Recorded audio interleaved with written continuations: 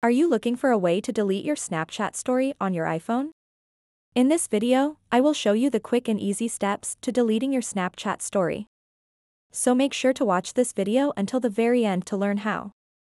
To get started, open up the Snapchat application and then tap on the icon at the top left corner of the screen. Once you are on this page, scroll down a little bit and you'll see a section called My Stories. So in order to delete your story, tap where it says My Story, and it will show you all the stories you posted on Snapchat.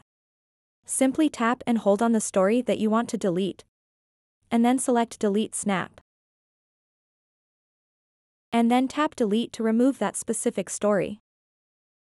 Another way to delete your story is by tapping the story that you want to delete, and then tapping on these three little dots at the top right, and selecting Delete Snap.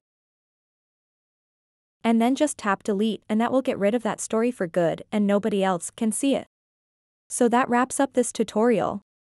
If you have any questions about this whole process, please let me know in the comments section below.